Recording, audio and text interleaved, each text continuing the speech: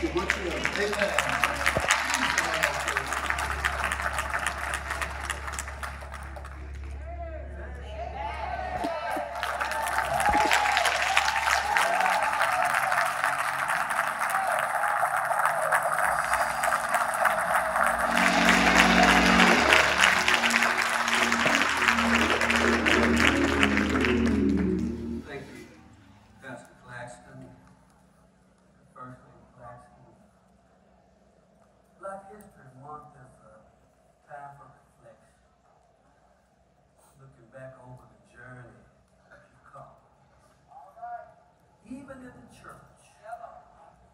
There's a scripture in the second chapter of Haggai. It only has 2 books. But in the second chapter, the 3rd verse, there's a question that says, who is left among you that saw this house in its first glory? All right. And how do you see it now? See, there's a glory in the house. Come on now. And the glory is not in the brick and the mortar. Come on now. The glory is not in the brass furnishings. But the glory of the house is in the worshipers who occupy the pews.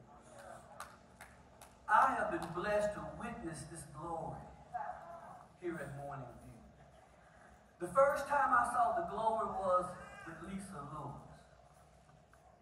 When Lisa was diagnosed with the cancer, it seemed like the sicker she got, the harder she worked.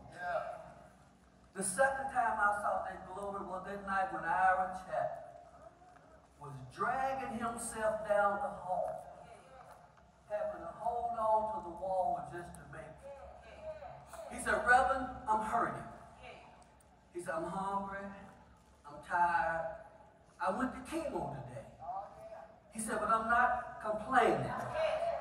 I'm just explaining. I saw that glory in Deacon Grant when he was laying up in hospice and he witnessed to a young woman and she went and got baptized because of his testimony. And we can never forget one of our champions, Jackie Carter.